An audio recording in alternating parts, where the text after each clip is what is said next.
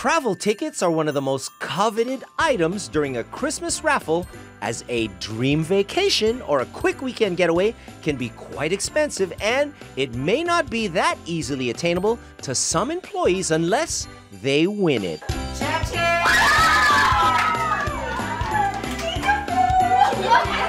Ay, kaya na kailangan natin ng visa for that. Isa na sa bucket list ng mga tao ang traveling. Ngayon kasi with the internet, mas maraming naiengganyo. Meron yung wanderlust na tinatawag. Big deal yan, travel ticket yan eh. Pasok na to sa mga millennials ngayon, yung hashtag travel goals. Gusto na nila tong travel tickets kesa sa kung ano-ano pa. But of course, a travel ticket price should include round-trip airfare tickets and hotel accommodations, and hopefully you can squeeze in for 2.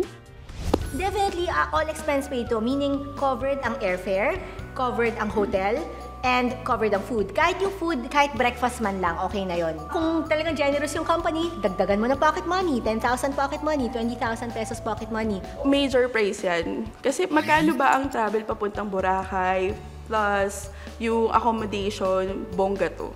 The best way to give this price is all expense paid. At saka trip for 2 at least. Huwag yung trip for 1 lang. Kasi syempre, abonado pa, maghanap pa siya nakasama.